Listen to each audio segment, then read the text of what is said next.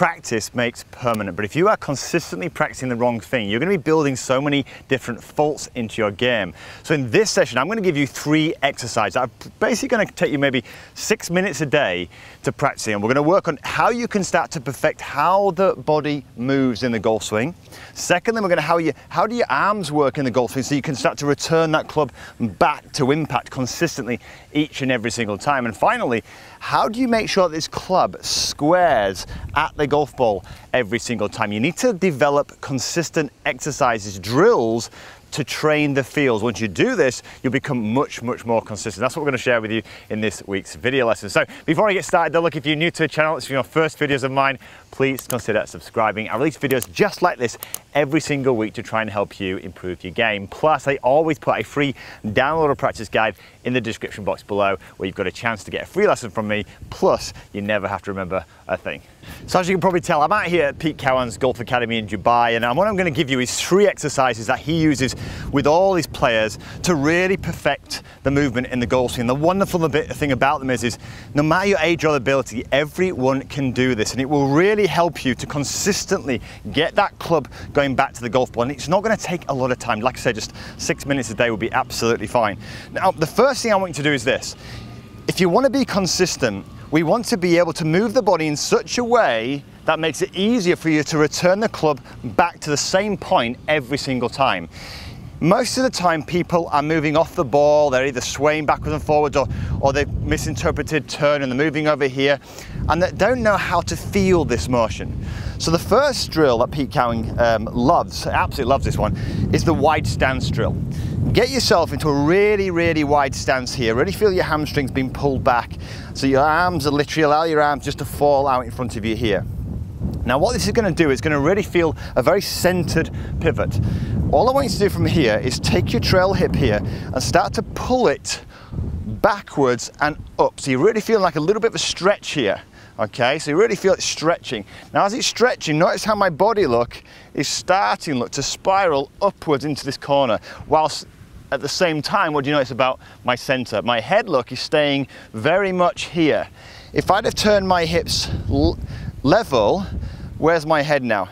So over here. So by pulling this trail hip back and up, I'm able to start to feel the stretch across my body in this diagonal fashion all the way to the top. And just feeling this motion is a great start, okay? So really good start to feeling how the body works.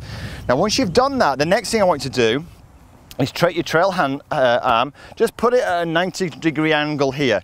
Now that is what Pete would call a loaded shoulder. From here, simply, I like to use a dumbbell example. I'm just going to do a bicep curl up here while simultaneously pulling this trail hip back. That's all I'm going to do. And now I'm getting a sensation, a stretch across my body, feeling there. And what do you notice? There's almost like a straight line from my lead leg all the way up my body to my trail arm. That is what we're after. It's almost like a javelin throwing downwards to the ground here. Great image. So spend some time feeling this motion in your garden, at home, really feeling that stretch. And then all you do is you gradually do it with the golf club, really widen the stance, really feel that stretch up of the trail hip, the back's going to be behind you here, you're winding it up here, and I've got that lovely stretch. If you don't have flexibility, just simply go to here. Spend some time doing that, then go back to a fairly standard stance. Imagine the same principle, really stretching there and getting that feeling of staying nice and centered. And once you're ready, maybe start hitting some golf balls, but don't rush into this. Just doing the exercises alone, get some muscle memory into the memory banks. And you'll start to strike some beauties just like that. Let's move on to exercise number 2. Exercise number 2 is one of my personal favorites. It's a lead arm exercise. So you've got the loading up of the body, the winding up here where the head's nice and centered, but the body's still coiling up to the top of the swing. Now what you want to do, you've loaded the body, you want to start to load the shoulders. So a lot of times people don't do this. What they're doing is their arms are simply going across the body here, the lower shoulders are just going round and around.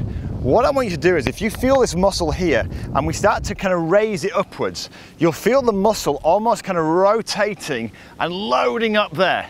Well, now it's kind of coiled. What's you're going to want to do it's going to want to unload. So you start to get the downswing for free. Super, super valuable. So if I load this muscle up, look at this, I've just simply wind it up, just as I've done with the body, look, I'm loading the muscle up. That muscle's loaded, I can't turn it anymore this way. It's going to want to settle straight back down into here, which then, look, gives me my snap.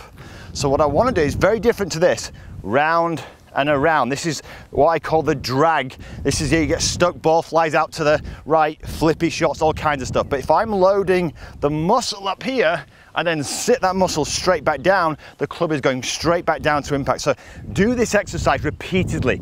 Really feel how the muscle loads, and then look, unloads, and then load it back to here to return back to the same spot every single time. And then once you've done that once or twice, really then start to let it go. One, load it up, back down, and fire through.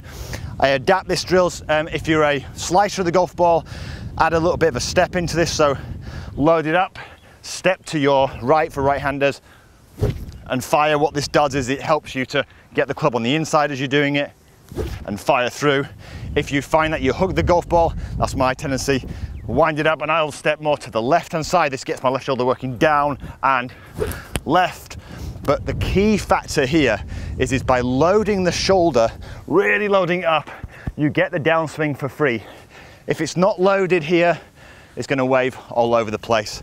So I really love this one. So spend some time, develop the feel so your body can start to remember this. So I load my shoulder up here, let it settle back down. Look, it returns back to where it started here.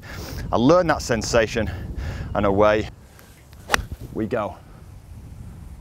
Beautiful, absolutely beautiful. So you've loaded the body, you've loaded the arms. Let's show you now how you start to kind of square that club face up. So I really love how simple these things are, and I know they're going to help. So the third exercise is no different. It's going to really help you, again, improve the quality of your compression with your shots of the fairway. It's going to really improve your accuracy. And it's Pete Cowan's tennis ball drill. Wonderful, love this exercise. So what I want you to do is take a ball, hold it in the fingers of your hand here, and take your normal stance. And I want you to imagine you've now got the body working up, you've got the sensation of this right angle with your trail arm here.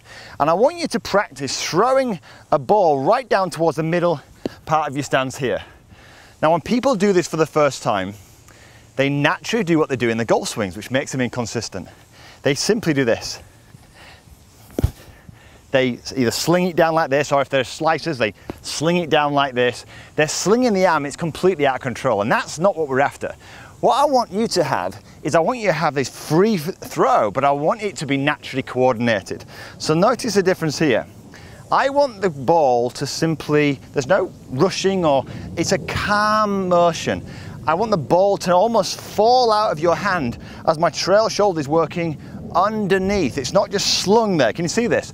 And what this does is it keeps what we call the power line between the trail shoulder, the hip, and the knee all the way through.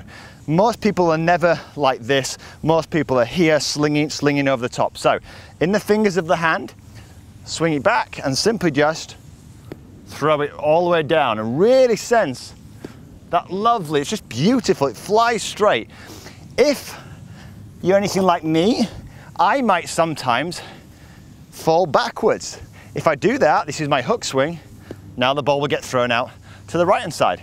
If you're a slicer, you might do this, swing over the top, great. Now you have some feedback, so spend some time and look at this here. Can you see the angle of my hand here? That's that beautiful compression. It's falling out of my hand, not slinging it, it's falling out of my hand as I swing through.